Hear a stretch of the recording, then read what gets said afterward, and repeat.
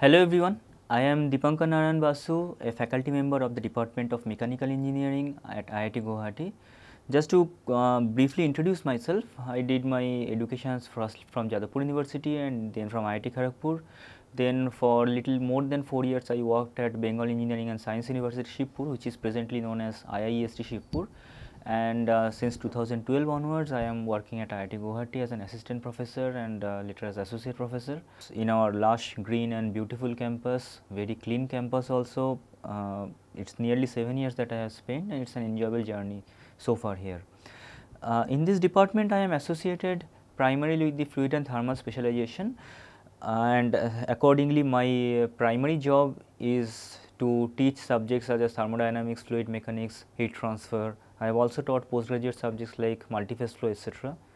My primary research interest is in the area of nuclear thermal hydraulics, multiphase flow and high pressure flows both in macro and mini channels.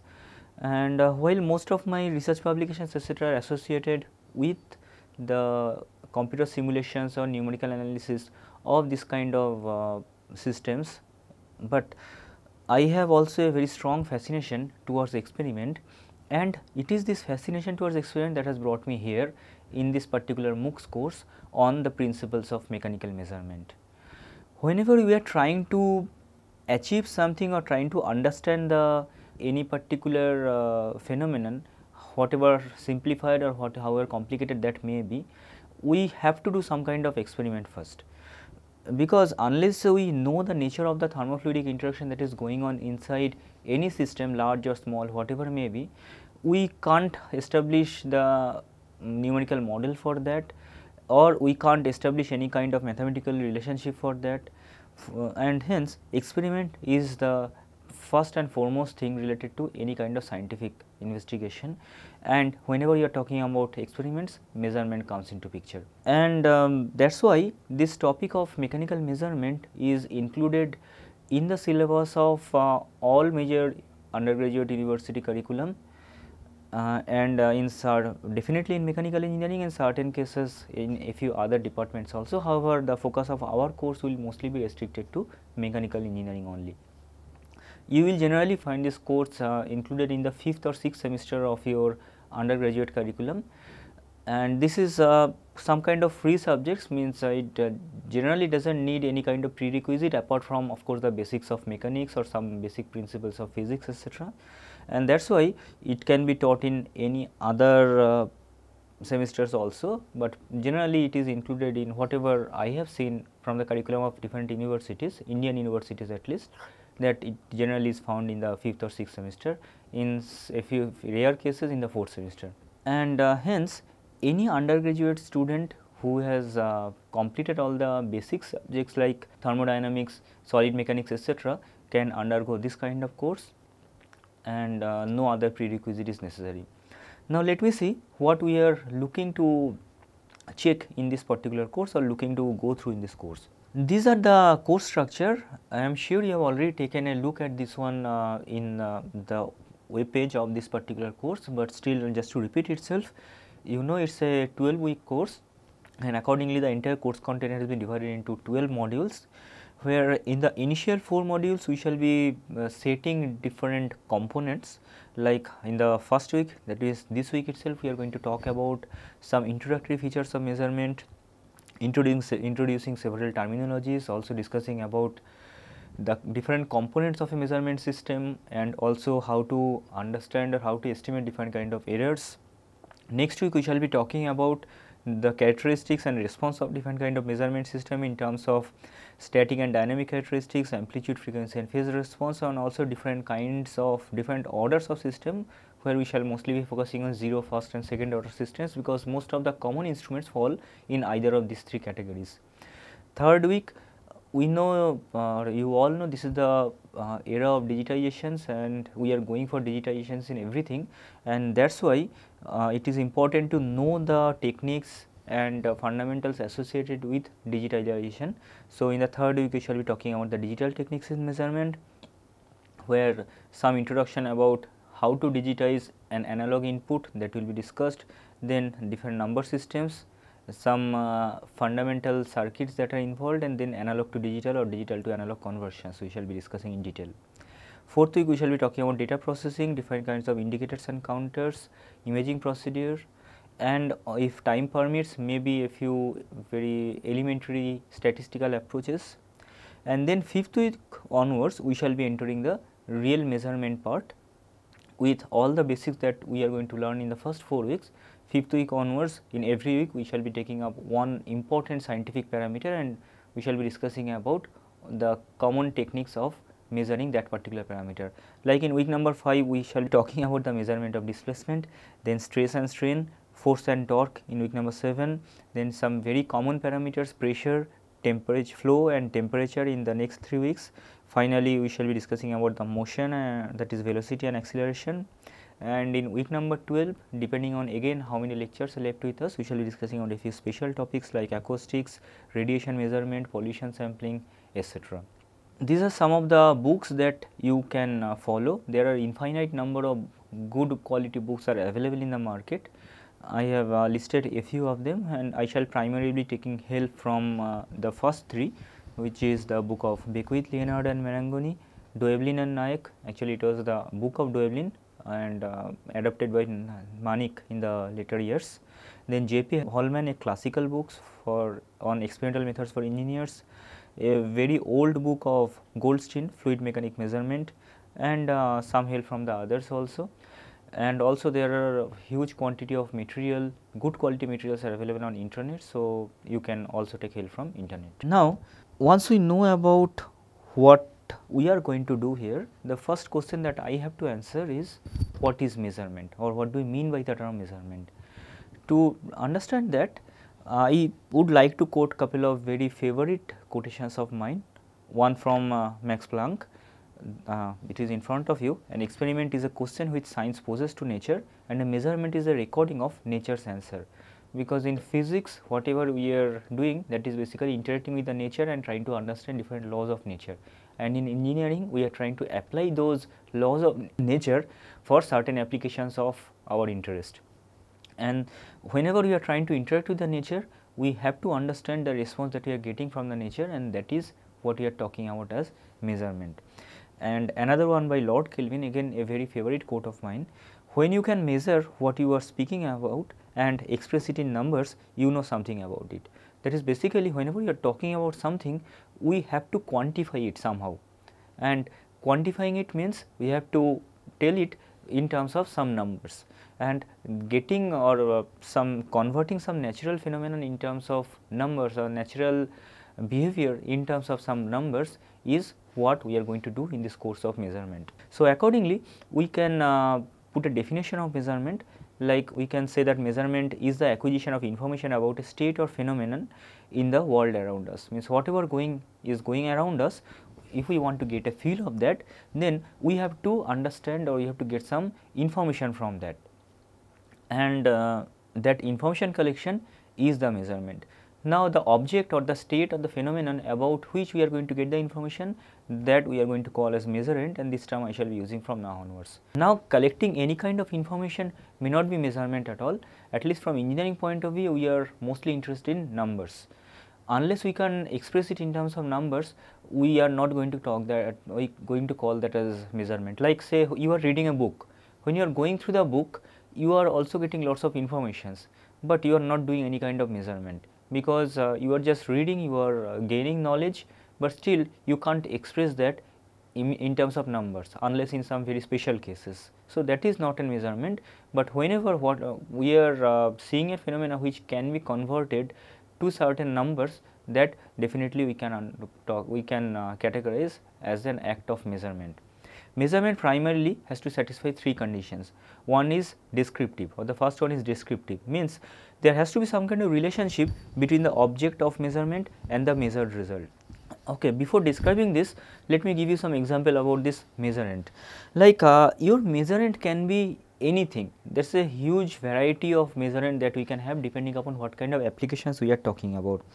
Like in different industrial applications, you can encounter the measurement of several very common scientific factors like temperature, pressure, force, stress, strain, etc., to understand the magnitude of all of them is definitely some kind of measurement.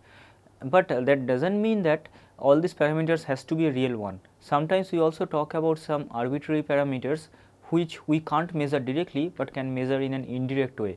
Like in thermodynamics we mention about terms like entropy or enthalpy, which are only concepts and we can't measure them practically, but definitely we can measure them in terms of other directly measurable parameters like pressure and temperature. So, those also will come under the purview of measurement. If we shift our focus to say some manufacturing industry, and there people may be interested about knowing the quality of some product that is being developed in the industry. So, that quality is the measurement in that case. If we talk about finance or commerce, there how the market is behaving, whether the market is in some ups, it is moving upward or it is going down, they are definitely measured in terms of different kind of indices, which you have definitely seen those share market based indices, etc. And so, whenever you are getting those numbers from the share market, those are also the those also can be counted as measurement. And if we move to something else, say pharmaceutical industries, someone has identified new drug and now want to test that on certain live species, maybe a guinea pig or a mouse or maybe on human being itself. Then testing itself may not be expressed in terms of numbers, but certain kind of side reactions, maybe change in the percentage of red blood cells in the blood, or I should say the quantity of RBCs or other components in the blood, or maybe the change in the percentage of certain kind of hormone in the body. If we can express that, that definitely is some kind of quantifications, and that quantification will lead to a measurement. Even we move from all this and go to behavioral sciences or in psychology, there also people talk about measurement, like measuring terms like IQ, emotional quotient, they are expressed in terms of real numbers, and so those are also coming under the purview of this measurement. So, anything where we are talking about certain kind of phenomenon and then converting that or quantifying that to a set of numbers, we shall be calling that as some kind of measurement. And in this course, we are mostly concerned about the mechanical measurements which appear in some kind of mechanical procedure or during some mechanical processes. So, any measurement should satisfy three conditions. The first one is descriptive, that means it must have some relation between the object of measurement and the final output that we are going to get. Like suppose someone is going to measure temperature using a thermometer. Now, thermometer is a device and you are expecting it to give the temperature of wherever we are taking that thermometer to, but it should not give you in return the IQ of the person who is using it, because there is no relation between the two. And it has to be selective, means an instrument may have access to several kind of information, but it should pick up the one for which it is being used and give us in the output information about only that one. Say if we talk about an instrument which is used in the weather office for measuring the wind speed. Now, that is generally kept in open atmosphere, so it is able to sense whatever is there around it, temperature, pressure, etc. also. But if the objective of the instrument is solely to return the wind speed, then it should sense only the wind speed, remove all the other kind of things coming in, all the other kind of inputs coming in, and provide us at the output only information about that wind speed. All the other informations coming in the picture, those generally call in term as noise. These informations about pressure, temperature in this particular example which are coming in, we can call them as noise, because those are not our objective. Our objective is to get the idea only about the wind speed with that instrument. Now, both of these aspects of measurement, being descriptive and being selective, both are essential, but none of them are necessary or sufficient condition. But the third one is where it says that the measurement has to be objective. That means the whatever output it is going to give, that should be independent of the observer. Means if we are taking the measurement of a body temperature using a thermometer, then it does not depend who is using the thermometer, whether it is a doctor or whether it is a common person, it should return you the same value, and this is a sufficient condition as well. So, descriptive and selective, those two has to be satisfied, but objective is also is another very important aspect which has to be satisfied, or a measuring instrument should satisfy the third one. Truly speaking, a measuring instrument should satisfy all three. Let us take one example. Let us say here we have a system from about which we are trying to get some kind of information. So, this is the system that we are talking about, and S is some kind of parameter which we are trying to measure. So, by the process of measurement, that is using whatever measuring tool that we are going to use, we are going to convert this measuring or convert this natural phenomenon or this state to an image space, and we are going to represent this in terms of an well defined symbol or maybe a combination of several well defined symbols. Why we are calling this as image? That is because whatever names we are using, that nature has not provided us, but rather we have used those names. Like say if we are interested about knowing the temperature of this particular location, then we have decided to call that as temperature, and also whatever value that we are going to use, whatever scale for temperature that we are going to use, that is our own decision only, and that is why we are calling this as image space. Like let us check this out. It is a very standard phenomenon. A conductor is being subjected to a static magnetic field, and accordingly we are getting some kind of phenomenon happening. Then using our understanding and also our convenience, we can always convert this one to an equation like this, where the magnetic field intensity can be represented as a function of these three quantities, maybe the radius of the coil, the the rotational velocity, and also the voltage.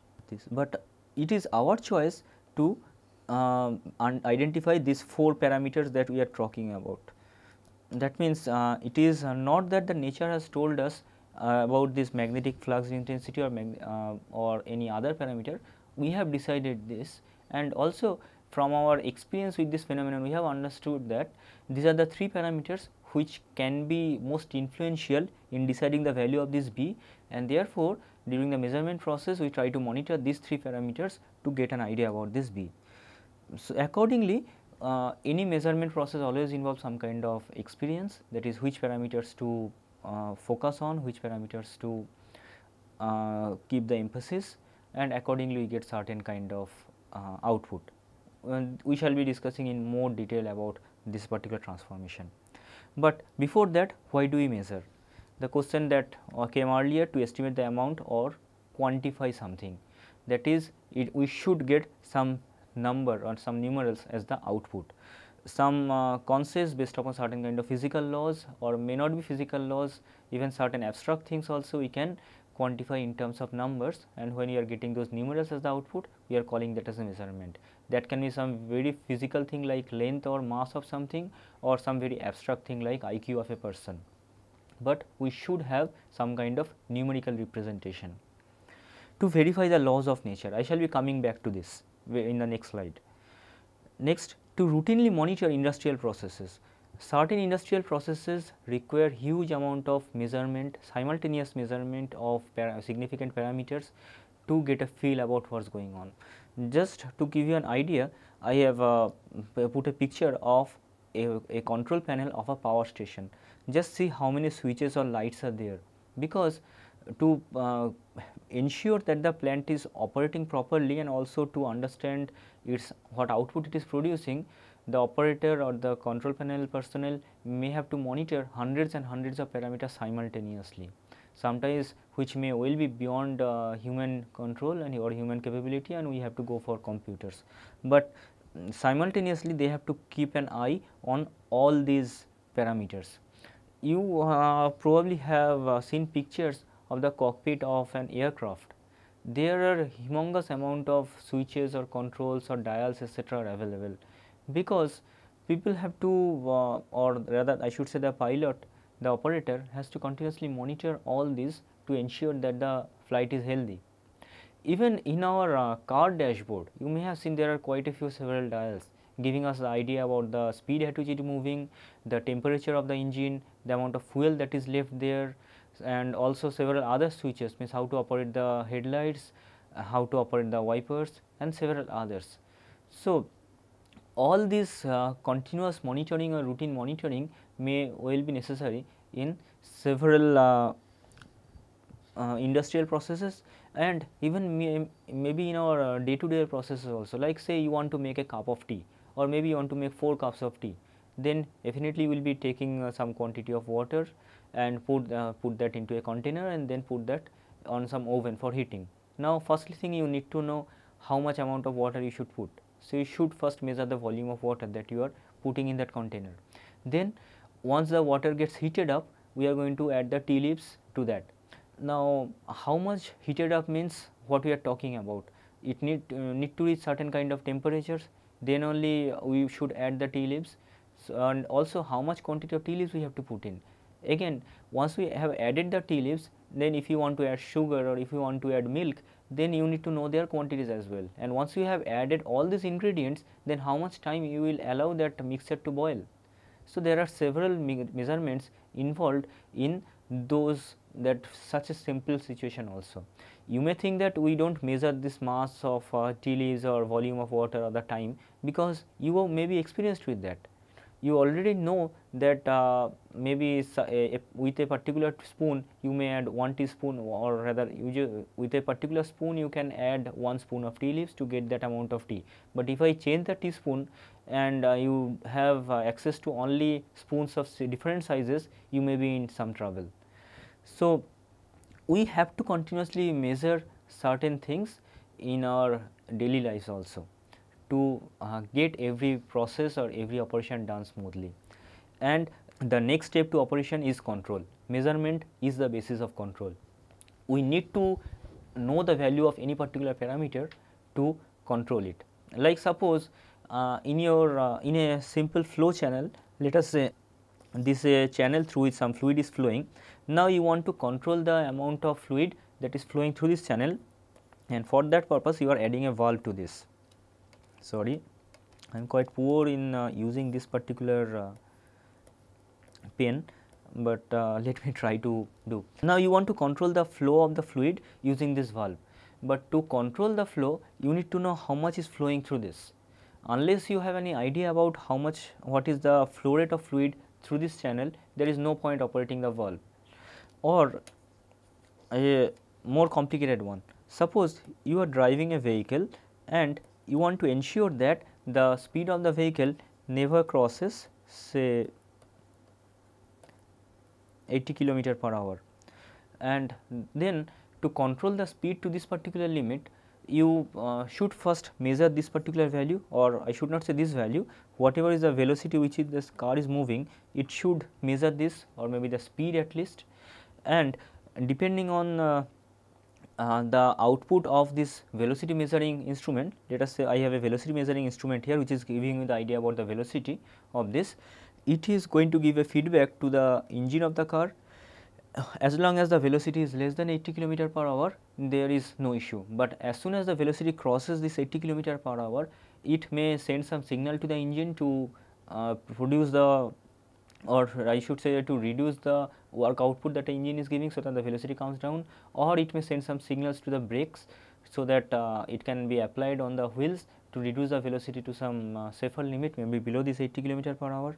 So this kind of control situation will always start with certain kind of measurement. Next, to help establishing and enforcing standards, I shall be coming back to the standards also again, and to identify and share resources, to know how much energy reserve is available in a particular country. For an example, like you all know the fossil fuel reserves are coming down drastically, but still how much is left, how many more years we can survive with that. So we need to know such kind of information. Here we are talking about natural resources, we may talk about any other resources also, like say in our houses. Day to day we have to keep a track of how much foodstuffs or how many vegetables etc. are there in store, they are in the refrigerator, because whether it will sustain for the next day or not. If it will not sustain, then we have to go to the market and purchase some new and then refill the refrigerator.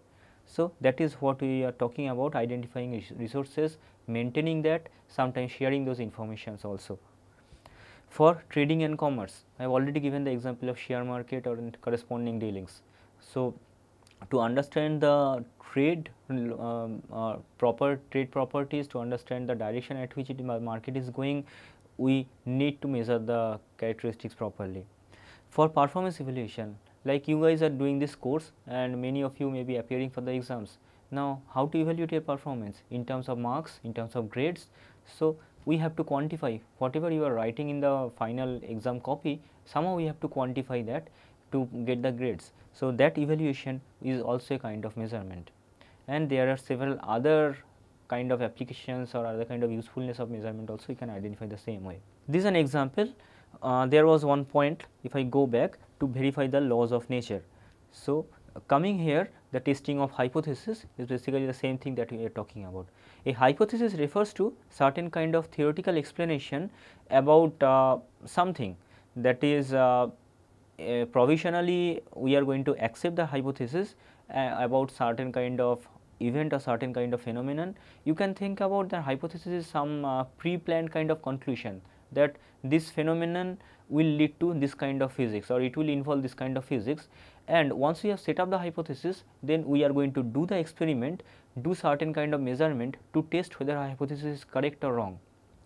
Any kind of scientific investigation generally starts with setting up a hypothesis and then follows the process of experimentation or measurement to check whether your hypothesis is valid or invalid.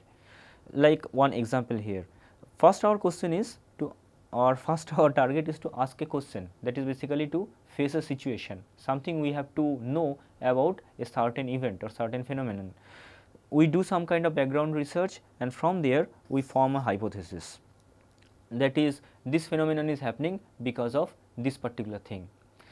And once we have formed this hypothesis, then we shall be testing that with experiment, we shall be analyzing the experimental data. If the data supports our preconceived hypothesis, then hypothesis will be accepted, but if does not support, the hypothesis will be rejected and we have to go back to check it. A hypothesis becomes a law only when it is validated by experiment. That is, to set up any laws of nature, we have to first consider hypothesis and then we can validate this only through proper measurement. Here are a few examples. First is Kepler's law of planetary motion. Now, these laws were proposed hundreds of years before this Apollo mission and others, and when Kepler first proposed his law that all the planets, there are three laws, one of them is all the planets orbit around the sun in elliptical path. Now, he was not able to go outside the universe, or I should say go outside the planet, outside our planet, to see visibly, to personally see that, do some kind of calculations he did and accordingly came with this one, and only later on it was through experiments and through several modern analysis it was proved to be correct. A much better example can be this one. You may have heard about the existence of ether.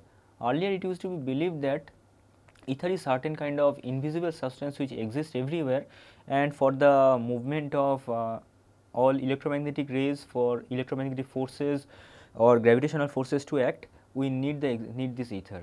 Now, it was the so that was some kind of hypothesis, and it was only the experiments of Michelson Marlis in 1887 the existence of ether was discarded, and they were the first experimentalists to prove the non-existence of ether. Later several other things were also done.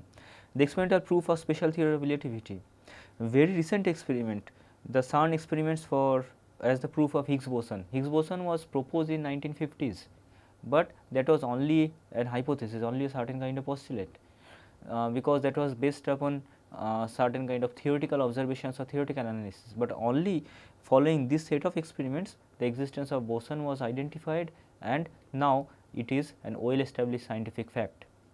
So, we need to go for experimentation where measurement is probably the most important concept to establish this kind of laws of nature. Like the laws of thermodynamics, they are all phenomenological laws, means they were not proposed based on any kind of mathematics, rather they are proposed only from experiments, only from our observations. So, the testing of hypothesis is a very important area to set up the laws of nature and a very important application of the laws of measurements or principles of measurements. Now, there can be several levels of measurement. Primarily, we classify different measurement scales or levels of measurements into 4 categories, and the first one is the nominal or classificatory. It is a very basic kind of measurement, the simplest one or the lowest level of measurement, which we just check this particular thing, whether A equal to B or not. So, it is generally used only to name, identify or classify different objects or measurements without properly quantifying them, I should say. All members in a single group are considered to be equivalent. Like one example, here you can see this is a football team, everyone is having a jersey number there, but the numbers that is given on their jerseys like this 6 and 7, they do not tell anything about these persons. It is not saying that the person wearing jersey number 6 is a better player than the one wearing 7, or the one wearing 7 is a better person, better player than 6. These are just indicators. Rather, from nominal measurement point of view, all of them are players, so all of them belong to the same group, that is all are player of France football team. So, this nominal measurement or nominal level of measurement, they will not be able to classify between these two persons, it will treat them as same. This kind of equivalence relationship is reflexive, transmittive and also symmetrical. Another thing is that, like say, let me pick up the jersey number 9. Here we have one person wearing this jersey number 9, and from the opponent team also there may be another player who is wearing the jersey number 9. Now, they belong to different groups, but that is not because they are wearing the same jersey number, or I should say there is no effect of the jersey number for them to be classified in different groups. That is only because this set of players belong to the team of France and they belong to the other group. So, it is a plain classification, yes or no kind of thing, or whether here whether these two players belong to the same group, yes, then they will be put in the same group. Whether this player and someone from the opponent team belong to the same group or not, the answer will be no. So, this is more an yes no kind of answer this classification is going to give. It is going to allow only very few limited statistical operations like frequency, percentage, proportion, or maybe the mode. No arithmetic operation like addition, subtraction, multiplication, etc. are allowed. Another very good example can be the Aadhaar card that we are using in India, or any such social security cards or social security numbers.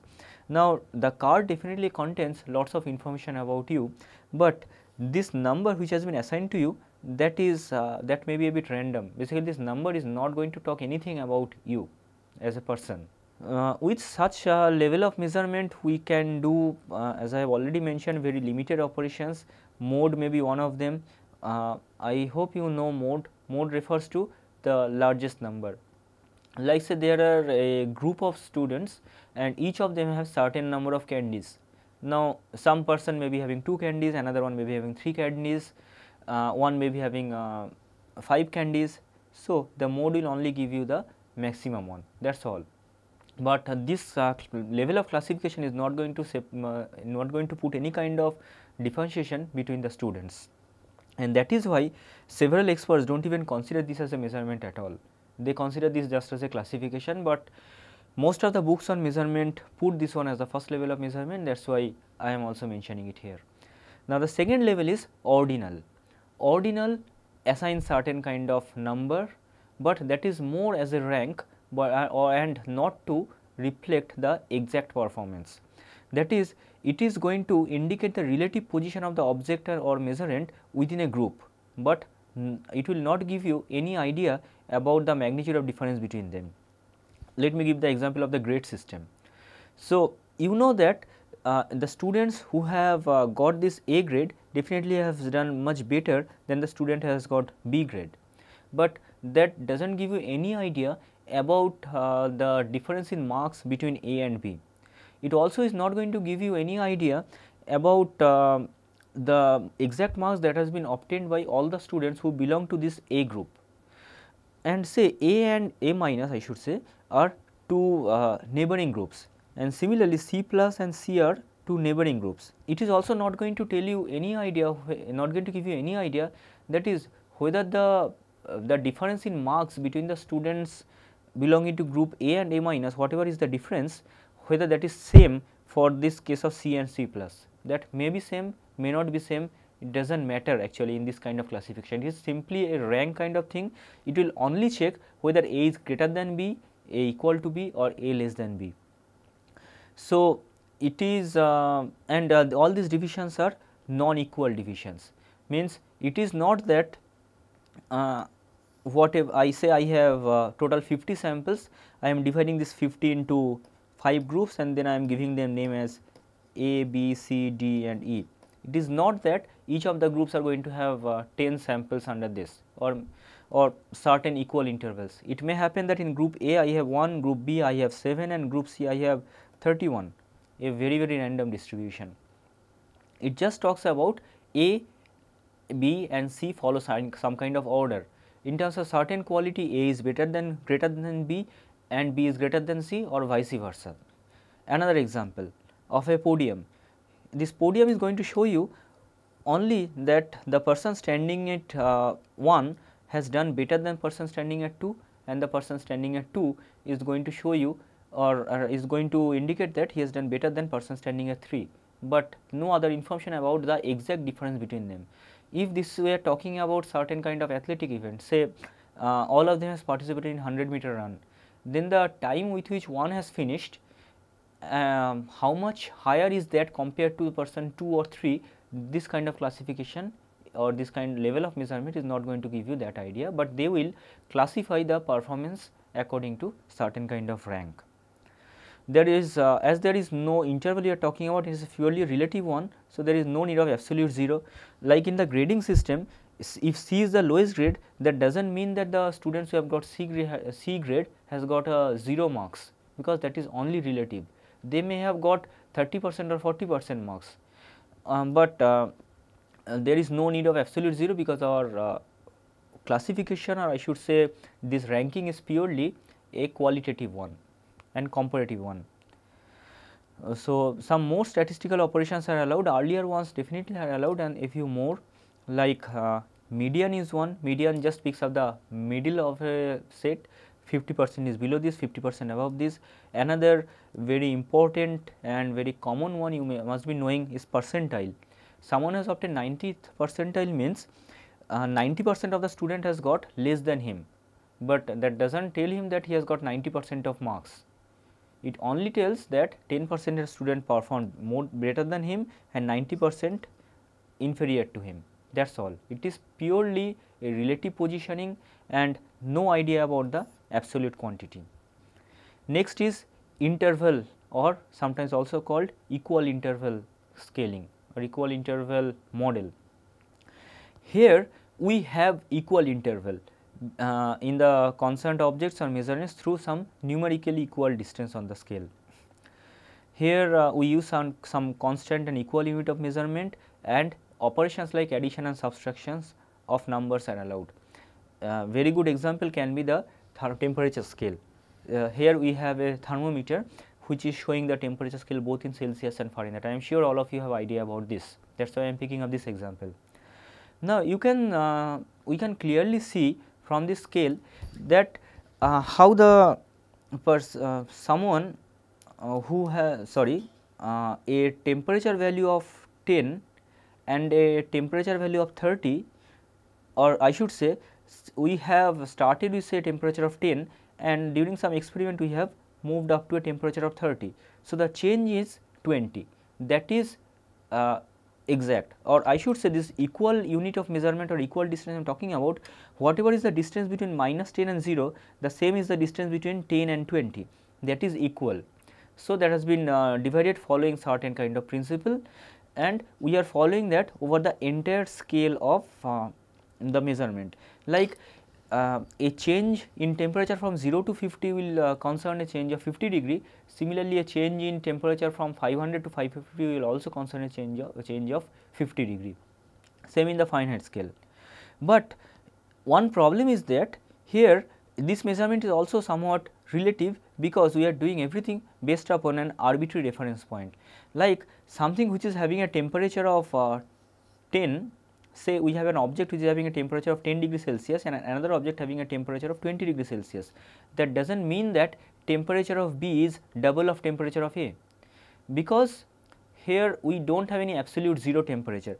The 0 which is shown on the scale, or say 0 in Celsius scale, this is just a choice, like the temperature at which water gets converted to ice under normal atmospheric condition, we are calling that as 0 degree Celsius. That is a purely relative positioning.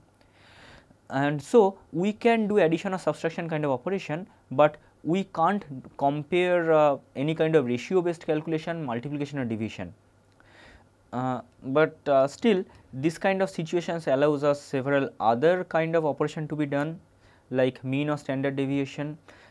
Here I have another example, a common manometer. This one also probably you have heard or you have learned about in your fluid mechanics course. So, here this particular arm is open to the atmosphere and this arm is connected to the container whose pressure needs to be measured. Now, we know that the fluid columns in both the arms are showing a height difference of h, and so the difference in pressure between the two is equal to h rho into g, where rho refers to the density of this manometric fluid, g is the acceleration due to gravity. So, we know the pressure difference between the two columns, but to know the exact pressure in this gas column, we need to know the pressure at this particular point, which primarily is the atmospheric pressure. So, whatever measurement we are doing, that is based upon atmospheric pressure only, and if we do not want to consider the atmospheric pressure in our calculation, we are only going to get the gauge pressure, which is a relative measurement. Statistical operations like mean, standard deviation, etc. can be done. More or less all kind of statistical operation apart from very restricted one or two which requires this ratio to be calculated, that can be performed on this interval scale. And the final one is the ratio scale. In case of ratio scale, we have an absolute 0 present. So, all the characteristics of the earlier three, that is nominal, ordinal and interval, are present, plus we have a fixed reference point. Like we take up this example of a weight measuring dial, truly speaking a mass measuring dial. Here we have a proper 0 and this 0 is different from the 0 which was there in the thermometer. This refers to 0 mass, that 0 on thermometer, 0 degree Celsius or 0 degree Fahrenheit are different locations, and that is why they does not give us any information, or I should say that does not tell that when the temperature reading reaches 0 degree Celsius, there is no temperature there, but when the mass reading reaches 0 here, that definitely indicates the mass is 0. So, there is an absolute 0, and hence suppose a reading of 80 on this scale and 160 on this scale, we can definitely compare them. Like a person weighing 80 pounds and a person weighing 160 pound, we can definitely say that the second person is weighing double compared to the first person. And we can also relate these scales using some kind of multiplication factor. Like in case of previous scale, Celsius and Fahrenheit scale was there in the example, we know that we can't write that C is equal to K into F. This is wrong. Rather, we know that corresponding relation is something like this: C by 5 is equal to F minus 32 by 9. That is because in one scale we are choosing 0, but in the other scale, that 0 degree Celsius corresponds to 32 degree Fahrenheit. So, it is not a straightforward linear relationship, but in this scale, say if A refers to the mass in kg and B refers to the mass in pound, we can clearly say that A is equal to K into B. This kind of ratio is permitted in ratio based measurement. So, here we can do any kind of arithmetic operation, and all kind of statistical operation also can be performed on this. This is another very common example of a measuring tape. Here again two scales are shown, the inch or feet on one side, millimeter and centimeter on the other side. We can use either of them to measure the same thing, and also we can use the relationship between an inch and centimeter to get their mutual conversion. Like clearly we can see that a measurement of 2 feet corresponds to something like 5.1 centimeter. So, whatever may be the conversion factor, like we know 1 inch corresponds to 2.54 centimeters, using that kind of conversion factor we can always interchange from one scale to another scale. So, a figure to compare all the 4 kind of scales that we are talking about. Primarily we have to consider, or any scale of measurement need to have, I should not say any scale of measurement, rather scale of reference, scale of measurement generally concerns 3 factors. Factor number 1 is the comparison or rank, number 2 equal interval, number 3 absolute 0. The first one does not have any of them, second one the ordinal adds the rank factor into this, third one the interval or equal interval that adds that equal interval characteristics, and finally the fourth one, the ratio at that absolute 0 as well. So, if you think about an example where several runners have participated in say an 100-meter or 200-meter run, say 100-meter run, because the values are quite arbitrary for 200-meter. So, here the nominal scale will assign some kind of jersey number kind of things to them. So, there are 3 persons, their jersey numbers are 7, 8 and 3, all belong to the same group and no other information about them. Ordinal scale is going to tell that who has finished as first, who has second, who has third, and the same way rank all the participants. If there are 10 participants, while nominal scale is going to give you only their jersey numbers, ordinal scale is going to give you their rank from 1 to 10. Interval scale can judge their performance based upon a certain standard. Like if we pick up a scale of 0 to 10, then it can give certain value, it can assign certain value which will allow us to compare their performance somehow. Like if the first person is given a scale 9.6 and second one 9.1, then we can clearly see as per this particular scale there is a 0.5 difference between them, and then there is a difference of 0.9 between second and third. So, from there at least this conclusion we can draw that whatever was the difference in timing between first and second, the difference in timing between second and third may be larger, and that is what ratio scale tells us. That gives us the complete picture, that gives you the exact value of the time that they have taken. Like in case of the first one, while the first person has finished in 13.4, second one has taken 14.1, that means there is a difference of 0.7 seconds, but there is a difference of 1.1 second between second and third, and which is also reflected by this difference in this. But still this interval is some kind of relative depending upon the choice of your scale, whereas the ratio is giving you the exact number. Another way of comparing them, if we talk about the number meaning, the number that these corresponding measurements are assigning, the nominal is only going to talk about categories, where ordinal is going to give you order or rank, interval is going to give us some equal interval about characteristics following some uniform scale, and ratio is going to give you equal interval, but a proper scale with an absolute 0 or a fixed point of reference. The arithmetic, one important or good examples between these two can be like we have talking about the example of thermometer. So, when you are talking about Celsius and Fahrenheit temperature scales, our choice of reference is quite arbitrary. However, if we talk about an absolute temperature scale, Kelvin scale, there we have an absolute 0 point, which is a fixed point of reference. And so, if we measure temperature with respect to absolute Kelvin scale, then that will come under this ratio scale. If we talk about arithmetic measurement now or arithmetic operations, nominal is only going to allow us equality or inequality kind of operation, whereas we can do the ordering in ordinal. Addition, subtraction kind of arithmetic operation is permitted on interval scale, and all including multiplication and division, any kind of ratio based operation are permitted in this ratio. Now, we can do only the mode calculation in the first one. Median and mode both can be calculated here. We can also calculate median, mode, mean, standard deviation, etc. in the remaining two. Some very common statistical analysis are listed here, like nominal and ordinal allows very simplistic calculation like chi-square or maybe analysis of variance, but more modern, more advanced tools like correlation, regression, etc. can be applied only on interval or ratio scales. Some idea about some of these methods we shall be getting in our later chapter. Yes. So, in this course we shall mostly be talking about the interval and ratio, because mechanical measurement primarily uses either of these two. Now, next question is how do we measure? So, we know what is measurement, we know why we have to measure, and we also have got some idea about different levels of measurement. Now, we need to know how to perform the measurement.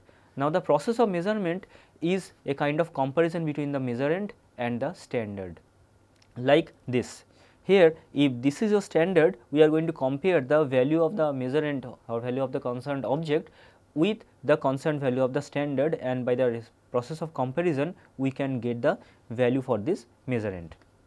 A standard should set the reference for a measurable quantity, should be internationally known and accepted, and also should follow a provable mode of comparison during the measurement process.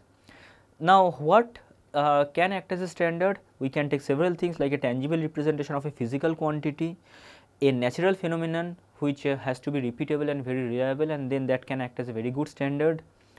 A standard procedure of measurement using standardized measurement methods and equipment can also sometimes be selected, but nowadays we mostly prefer to go by this. Example, I hope you know what this is. This is the standard mass of a cylinder, or rather this is a cylinder which corresponds to a standard mass of 1 kg. You all know that 1 kg is designated as the mass of 1000 cc of water at 4 degrees Celsius.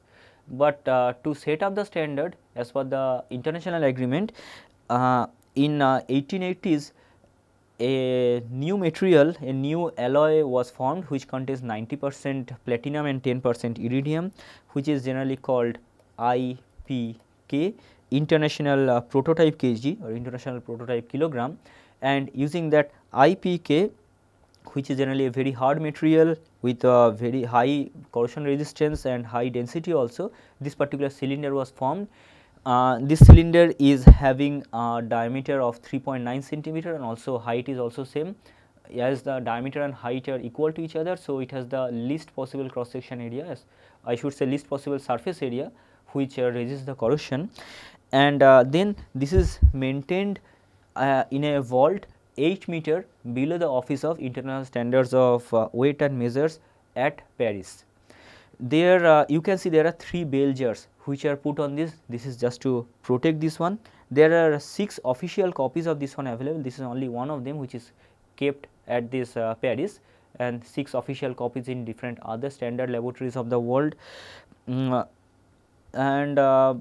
it has been found that the mass of this one has changed little bit, like there is a change of about 50 microgram over this period of 120 years. So, there is a discussion going on about to replace this one as a standard for mass. Most of the other standards like length or time, whatever was selected earlier, that has been replaced by natural phenomena nowadays, and this one also may get replaced by a natural phenomena. Like 2 of them are very much in consideration. One is to use the Avogadro number and use the molecular mass as a kind of standard. Other is certain kind of gravitational force and electromagnetic force parity using the Planck constant. So, that may come in future, but this is a very good example of what we are talking about under standard. Now, there can be several kinds of standard: primary, secondary, and also measuring or lab based standards. Whenever we are comparing a device whenever we are performing the measurement based upon the standard for measuring instrument, then that is a secondary kind of measurement. Same for secondary standard, but only when we are able to compare with the primary standard we are getting much more accurate measurement. But above the primary also there is international standard which are maintained by international agreements and can also be used for checking the primary standard, like the one I have just mentioned about. There are a couple of organizations like ISO and International Electrotechnical Commission, they set up these international standards. Primary standards are generally based upon the country. There are national institutions who maintain the highest possible accuracy for this primary standard to set up the reference for the secondary standards. Every country have their own standard, like ANSI or ASTM for US, BSI says the British standard, ISI for Indian standard. Whenever we are purchasing some instrument, we need to check that whether that follows the standard properly or not. And even when and also it is also possible that at the beginning it may not be perfectly following the standard, has a very high level of accuracy, but over the period of operation, years of operation, it may lose the accuracy a bit because of the aging, drift, wear, etc. And so, time to time we may have to calibrate it back using certain kind of secondary or other tertiary standard. Like one example, maybe if you want to set up the time in your mobile phone, what we do? Either you compare this one with the time for something which you trust, or maybe nowadays we often use the time provided by the network provider. Now, then that is some kind of tertiary or even lower level of standard, because the network provider is also testing or checking of their time based upon something else. So, that can be one way we do set up these measurements. Calibration is a process of configuring our device or instrument to provide a result for a sample within an acceptable range or accuracy. So, to calibrate a device, whenever we are purchasing a device, or later on if we want to get it recalibrated, we compare with a standard one. Couple of examples are shown here regarding temperature and humidity measurements. I shall be coming back to this topic of calibration in the next lecture, and so I am not going to continue too much about this. Calibration generally can be of two types, static and dynamic. Again, I shall be talking about them in the next lecture. These are the internationally accepted standards. You know, as per the SI units, there are 7 fundamental units, and out of these 7, the length, mass and time and temperature are the ones that we have to use repeatedly in any kind of mechanical measurement. So, the earlier days, the length of measurement, I should say the unit of measurement, which is meter, was based upon a certain cylinder, again kept in a standard laboratory. But however, nowadays it is based upon the wavelength of krypton 86. Mass we have already talked about. The standard for time is based upon the resonance vibration of cesium 133 atom. Temperature is based upon the absolute zero, and same for the others. Angle and solid angle, these two are not fundamental units, but sometimes they are included as additional units, because they do not have they can't be derived from any of the other 7. These are certain common derived units like acceleration, area, volume, force, resistance, frequency, pressure, velocity, which can all be derived by combining one or two or more of the fundamental units. Now, methods of measurement. Measurement can be classified into several categories. The first is direct and indirect. Direct means when we are able to take our measuring tool to the point where we are going to perform the measurement, like measuring the length of this particular section, we are taking a measuring tape and directly drawing the measurement, or this particular one, we want to measure the mass of some fruits. So, we are putting it on a balance. On one side you have the fruit, which your object, on the other side you have some standard weight, and when this particular indicator touches 0, we know that the mass are equal. From there we are making measurement. So, this is a direct measurement where we are able to compare the standard and the measurement directly. But there is also indirect measurement, and indirect measurement can be much more powerful one. A very good example can be this: the measurement of this circumference of earth performed by Eratosthenes in 230 BC. Focus on this, we are talking about 230 BC, more than 2100 years from now, and or I should know 2200 years. And what he did, he compared, he observed that on the day of summer solstice, that is June 21, one particular well at this sign does not get any shadow, and sign was about 800 kilometers from an obelisk at Alexandria, that is this one, about 800 kilometers from them. So, he measured the arc angle using the principle of trigonometry, and from there he got a measurement about this circumference of the earth. As per the modern technology, the pole to pole distance has been found to be something like 40007 kilometer. Now, what measurement Eratosthenes gave? His value was 40230 kilometer. How much is the difference? Almost negligible, and this measurement he did 2200 years back. That is the power of indirect comparison. There are several others, like you definitely must have heard about the name of the great mathematician Radhanath Sikdar. What he did? He was the first person to scale or to measure the height of Mount Everest. That time it used to be called the peak number 15. In 1852, he measured the height of Everest and gave it a value of, as per his measurement, it was measured to be 8840 meter. How much is this? As per the present measurement, it is said to be 8848 meter, but there is debate about the ice cap that is on top of this. A measurement done by Chinese agency in 2005 showed it to be about 8843 meter. Again, the power, you can see the power of indirect measurement, and not only for such large scale, even for smaller scale, like measuring the mass of an atom, measuring the mass of an electron, the charge of a proton, we all use or based upon the direct measurement, and there are innumerable other examples we can find, and you can also maybe think of a few examples. The other kind of classification can be deflection, difference and null methods. What are these? Deflection is where the result is entirely based upon the reading on the device, like this one. While we are measuring body temperature using a clinical thermometer, we know that the fluid which is inside the capillary tube, commonly mercury, that is moving inside the tube. Like here you can see on this scale, I think the picture is not clearly shown, it is showing a reading something like this for say. It has expanded and the tip of this liquid column has reached somewhere here, then directly from the scale we can get the measurement. So, here the measuring instrument itself is showing some kind of deflection from its initial position or base position, and the amount of deflection is giving you the final value of the measurement. Another common example can be the spring balance. Initially it is showing the 0 reading, but whenever we are putting something on the scale, then because of the it is putting some kind of force on the spring, and accordingly this indicator is coming down to indicate certain value somewhere here, which is giving us a measure of the weight of whatever we are putting in this as the measurement. So, this is the deflection method. Linearity of the scale is important. I have made this term linearity in green because in the next lecture we are going to talk about this. This is one of the properties of the measuring systems. Difference method indicates the difference between the unknown measurement and known reference. There is a known reference and there will be some kind of difference between the known reference and the measurement. So, the result will depend partly on the reading and partly on the choice of your reference.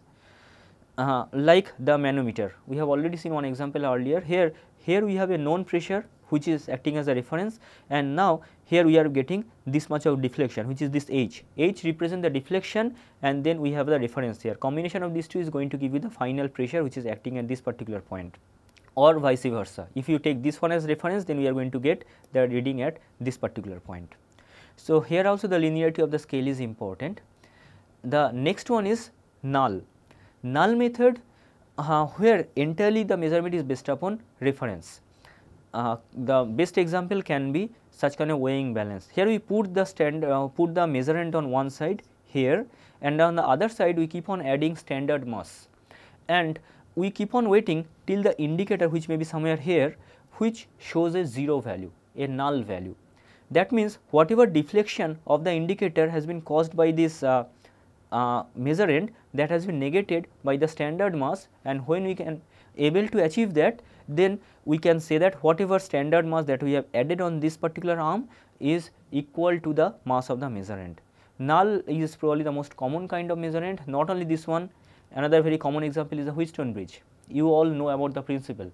Like here we have 4 resistances, one of them is unknown, this one may be the unknown one, other 3 are known values. So, we keep on changing or adjusting their values till we get a 0 reading from this galvanometer.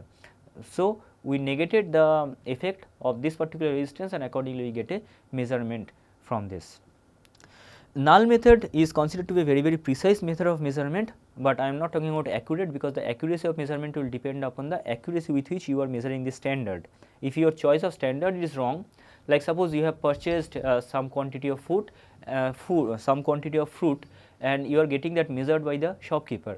Now, the shopkeeper is showing that it is showing a null kind of measurement with a weight or with a body of 1 kg mass, but is written 1 kg there. If that itself is not 1 kg, say if that is 970 gram, then your measurement is also 970 gram. So, it is precisely giving a measurement of 970 gram, but as there is inaccuracy in the choice of standard itself, so there may be inaccuracy in the final measurement also, but it is generally a very precise one, particularly when the measurement is some kind of electrical quantity or certain kind of force balance we are trying to do. Like in this case we are doing a force balance, and here we are measuring an electrical quantity using the galvanometer. An example, here we are trying to measure the length of a bar which is supposed to be 100 mm. In case of first case, we are taking it in contact with a scale, and the deflection of the scale is giving you the measurement. So, we have to get the reading from the scale itself, and you have a possibility of making plus minus 100 micron kind of error, because the scale is shown to have an error of 10 to the power minus 3 of the reading. Again, what we refer by this, I shall be coming to the third lecture. For the moment, you take that this 10 to the power minus 3 indicates an error of the reading. So, 10 to the power minus 3 times 100 millimeter is 100 micron. So, there may be an error of 100 micron.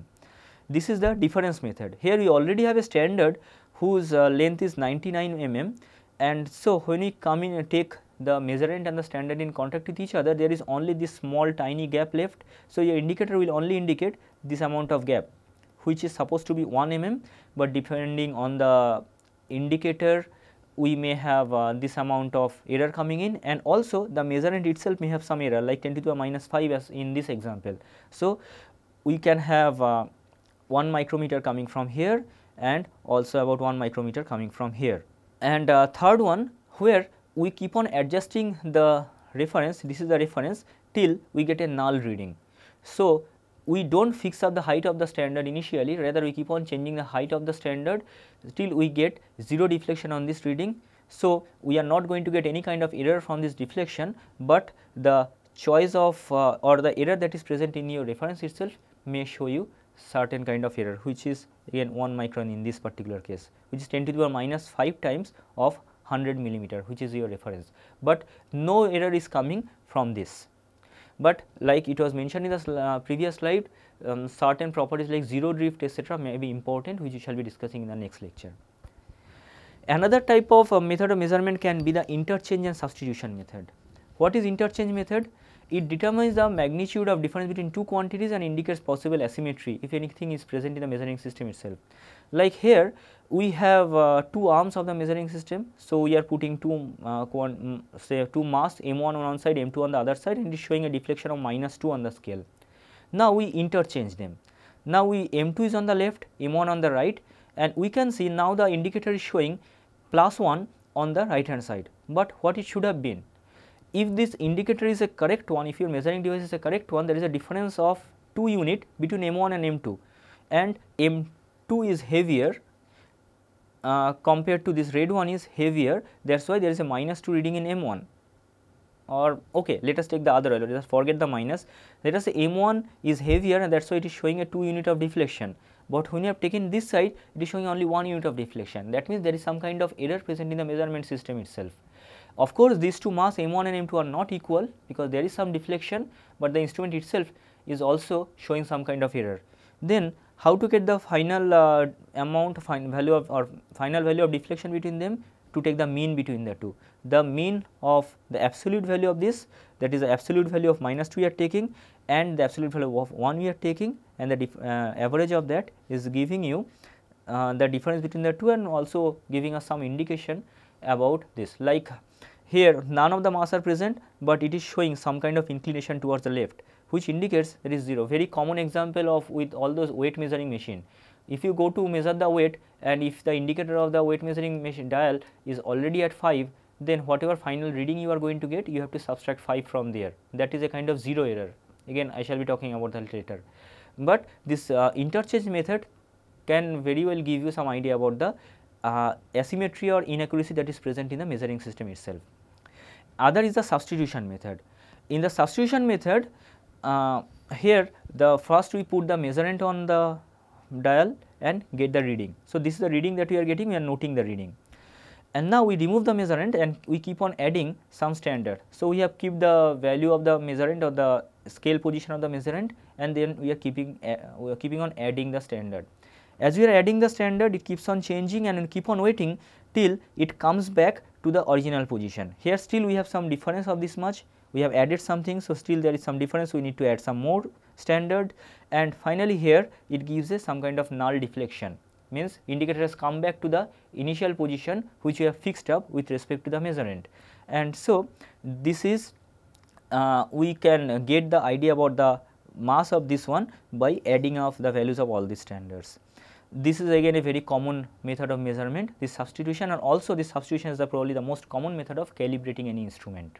And finally, another this truly speaking is not a method of measurement, but repeating the measurement is sometimes very important one, because if we repeat the measurement and or if I should say we are trying to measure a particular quantity, we follow a particular procedure and keep on repeating the procedure. If we do not get the same reading every time, then your measurement is not reliable. Like in this case, I have taken the diagrams from the bullseye view of a shooter. You can see in the first case, every shooting is landing in a different position, every bullet is landing in a different position, which represents a very inaccurate kind of performance by the shooter. Whereas in the second case, there is a very nice group within a very small zone, all the bullets have hit. So, it is a very reliable measurement it is giving, but it still may not be accurate one, because you can see in this diagram our target was to hit this particular zone, but actually it is quite a bit away from this. So, to indicate, and if our measurement is for an unknown quantity, then we do not know, from this we know that our instrument is giving a reliable reading only by repeated experimentation. But whether it is accurate or not, to know that we need to change the instrument, follow maybe a different procedure and see whether we are getting the same value or not.